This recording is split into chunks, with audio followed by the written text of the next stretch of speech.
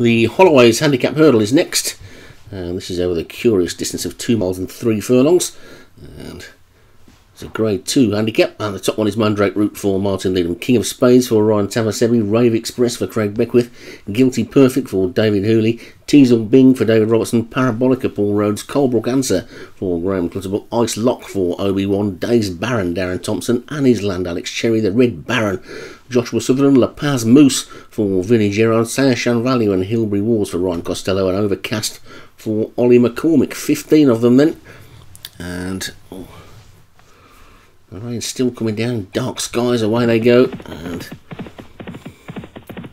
it's going to be Annie's Land. Looks like it's going to be the first one to show, with the Red Baron and Mandrake Route also close up as they get over the first.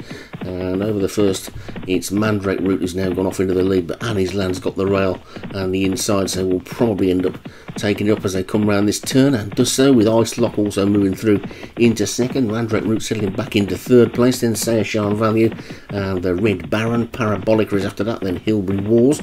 And towards the back, Overcast is the early back marker. They've still got 2 miles to go, and Ice Lock is in the lead by about a head as they get to the second.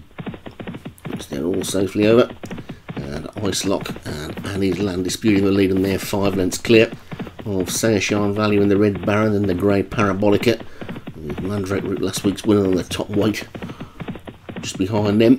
I'm surprised to see that one top weight in this, with some big stables represented, as we get a look at them from presumably the winning post, I guess this is, and you see them racing towards us. See just how dark it is. It's looking too good weather-wise at the moment, as they pass that winning post then with a complete circuit to go and race away from us, and they're going to swing right-handed as you can see, and then race down the back straight and then back round again, and it's Annie's Land and Ice Lock that dispute the lead, and they're a good 6 clear of Sayashan Value on the inside in third. Then the grey Parabolica with Red Baron and Mandrake Route together. Then comes Colebrook Answer, King of Spades is after that one, Rave Express going round the outside, then Guilty Perfect in the purple jacket with Teasel Bing in the turquoise and maroon hoops.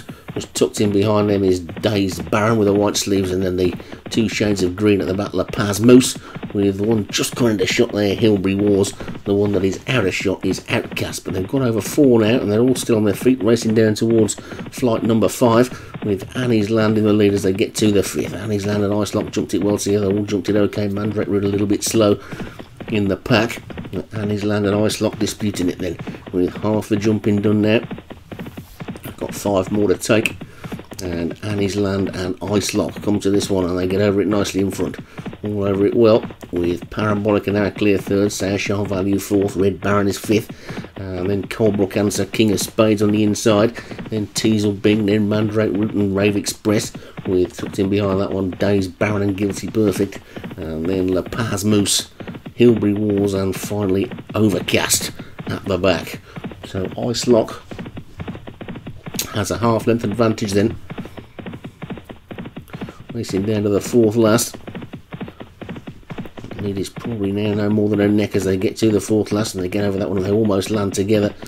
Mandrake Route untidy again, and closer to the back than the front, but it's Annie's Land that's gone on again now by 3/4 of a length to Ice Lock in second. Parabolica is third. Here comes the Red Baron now, swooping round the outside. Sayashan Value's trying to get into, what they take the 3rd last. Teasel Bing's there as well. King of Spades trying to run on, so is Colebrook Answer around the outside, plenty in with chances. La Paz Moose is making a forward move as well as they begin to turn towards home. Then they've still got 3 more flights to take, and it's Annie's Land in the lead. Annie's Land from King of Spades in second. 2 more flights to take, sorry. It's Annie's Land in front. King of Spades though has now come through to challenge for the lead. Anna's hit the front. King of Spades goes on from Annie's Land in second. Red Baron back in third. Then Ice Lock and Parabolica. They're coming down towards the final 2 flights now. Then over the second last. And King of Spades gets over it well and gets away from it. Well, opens up by 4 or 5 lengths. Has this one taken the race on the turn? Chasing out of the pack is Guilty Perfect. Coming down towards the final flight then now. King of Spades is clear. Guilty Perfect is the only one making ground in second. Over the final flight they go, and King of Spades is well clear. And they're not going to get anywhere near it. I don't think the jockey is quite comfortable on the lead. And there's less than a furlong to go, and racing up towards the line. The King of Spades is going to take the Holloway hurdle up towards the line. It's a win for the King of Spades. King of Spades is the winner. Guilty Perfect is second. Red Baron is going to be third. Then Parabolica and Teasel Bing on the Paz Moose, and the third will trail all the way back to Hilby Wars and Overcast. And pretty easy win in the end in a race that looked like it was going to be quite competitive. The King of Spades took it without too much fuss, and the King of Spades takes it for Ryan Tamasevi. Guilty Perfect for David Hooley was second.